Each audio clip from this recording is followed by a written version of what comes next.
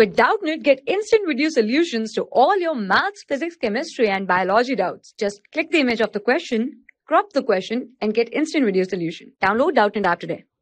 Hi, the question is, let fx equal to this x to the power 135 plus x to the power 125 minus x to the power 115 plus x to the power 5 plus 1. If fx divided by this x cube minus x, then the remainder is some function of x, say gx, then gx is n. Now we have to see in the option, this is the one function, many one function, onto function, and this, sorry, input function and onto function. Clear? Now in this question we can see that this fx is equal to x to the power 135 plus x to the power 125 and minus x to the power 115 and plus x to the power 5 and plus 1. It's clear?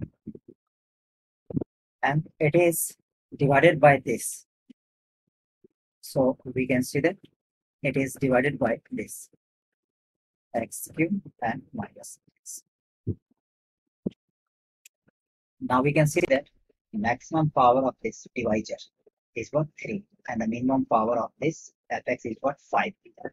So highest power of the remainder, we can see that highest power of the remainder is equal to, we can write, this is the minimum power of this fx 5, and this highest power of this divisor is 3. So this is equal to, we can see that we have to divide by this. So remainder power will be, just 1 second, x to the power 5 and divided by x. So this x square. So highest power of the remainder is what? This x square. So remainder gx should be a quadratic equation. From here it is clear that gx should be a quadratic equation.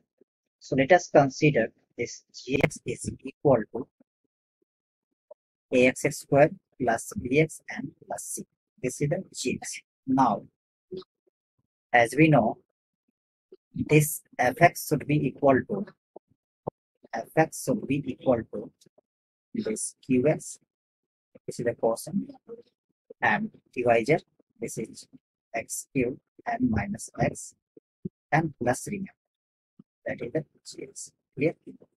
Now from here we can see that this is equal to fx is what? This x to the power 135 and plus x to the power 115 minus x to the power, it's like 125 is this is the 125 minus x to the power 115 and plus x to the power 5 and plus 1. This is equal to qx into this x cube minus x and plus gx. Gx is what?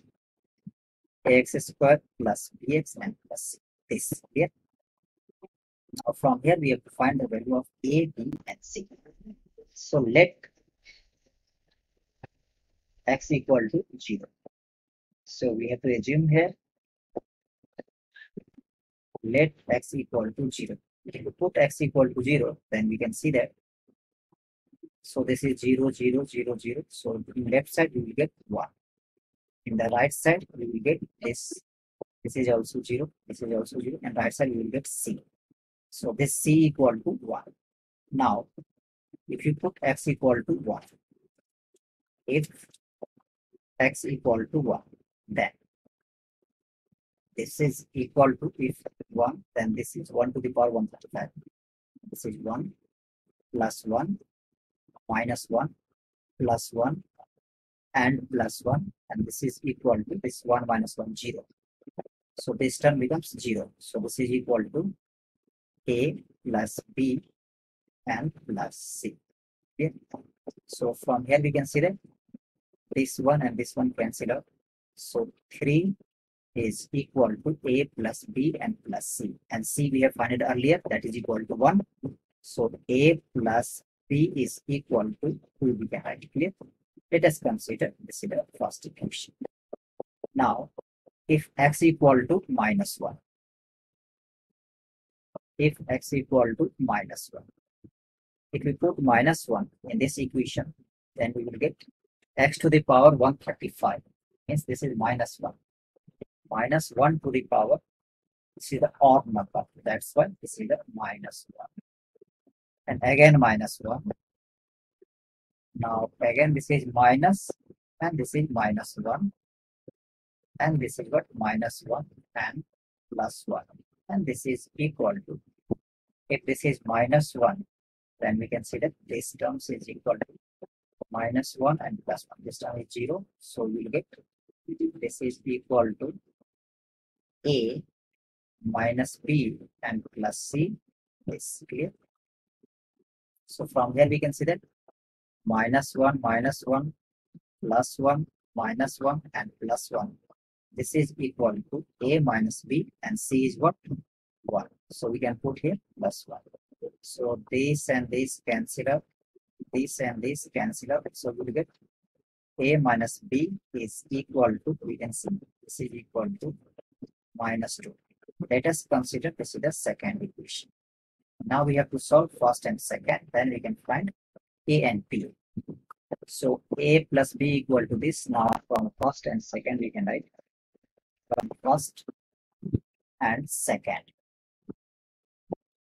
A plus b is equal to 2 and a minus b is equal to minus 2. Clear? So from here we have to solve, then we can find the a and b value. So here we can see that 2a is equal to 0, then a is equal to 0. Clear? Now if a is equal to 0, then b is equal to what? 2. Then from first or second we can find. So this implies that b equal to 2. Now we can find the gx. So this gx is equal to, as we assumed earlier, this is the ax square plus bx and plus this.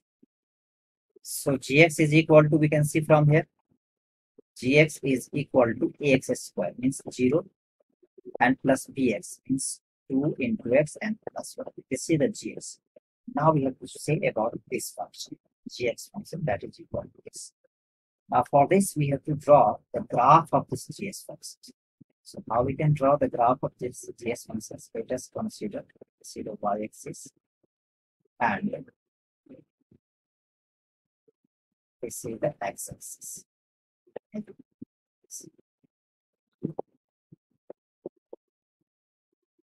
And this is the y-axis. So this is the y-axis and this is the x-axis. If x equal to 0, then y equal to, we can select 1. So this is the 1. Coordinate of this is what? 0, 0 and 1. If this gx is equal to 0, then we can see x equal to minus 1 by 2. So coordinate of this is what? Minus 1 by 2 and 0. Yes. Now this is the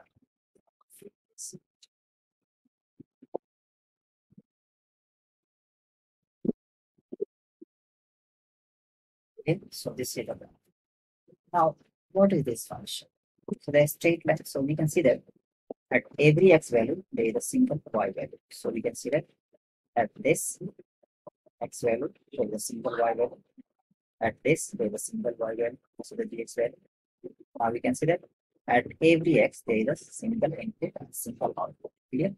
So we can see that this function is a 1-1 function. Clear?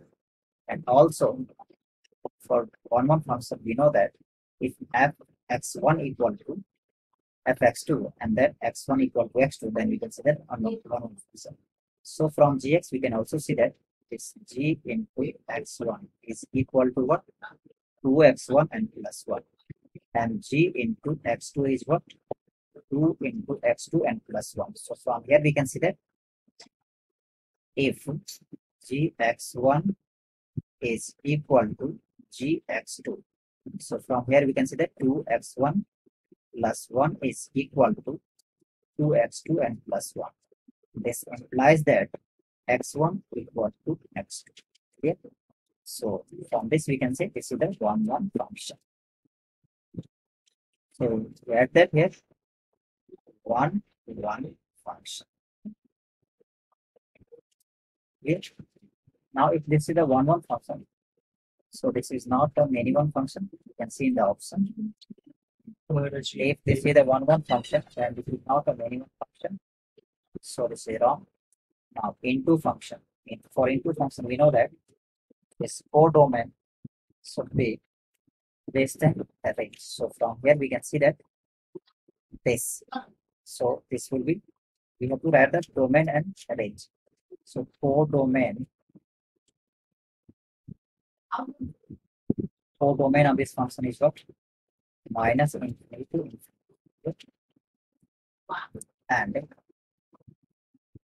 the range we can see minus infinity to infinity. So this is the onto function, we can say. It's not the into function. It is the onto function because domain and range is what? Equal. So this is the onto function. So A and D is the right option for this question. Okay? Hope this answer your question. Thank you. For class 6 to 12, IIT JEE and NEET level. Trusted by more than 5 crore students. Download Doubtnut app today.